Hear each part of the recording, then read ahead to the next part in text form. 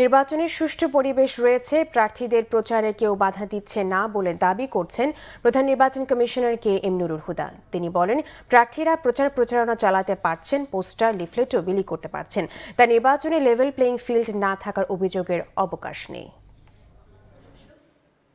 একাদশ জাতীয় সংসদ নির্বাচন উপলক্ষে মঙ্গলবার চট্টগ্রামে বিভাগীয় মাঠ পর্যায়ে কর্মকর্তাদের সাথে মতবিনিময় সভার আয়োজন করা হয়। সভায় প্রধান অতিথি হিসেবে যোগ দেন প্রধান নির্বাচন কমিশনার। এই সময় তিনি দাবি করেন, নির্বাচনে লেভেল প্লেইং ফিল্ড রয়েছে।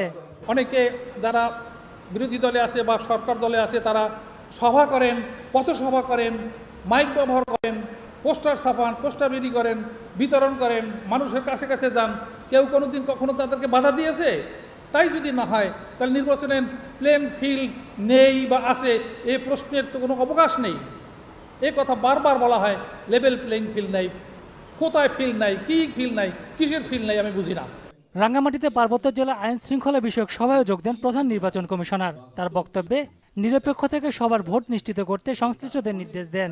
যারা রাজনীতি করেন, যারা ভোটার, তারা তাদের পছন্দের প্রার্থীকে কিভাবে ভোট দেবেন সেটাই শুধু নিশ্চয়তা প্রদান করা আপনাদের আমাদের সকলের দায়িত্ব। আমরা এখানে যারা দায়িত্বে থাকব, কর্মরত থাকব, তাদের কোনো দল অথবা মত অথবা ব্যক্তি বিশেষের পছন্দে কোনো রকমের প্রভাব যেন না পড়ে সেটা আপনাদের অত্যন্ত সতর্কতার সাথে লক্ষ্য রাখতে হবে।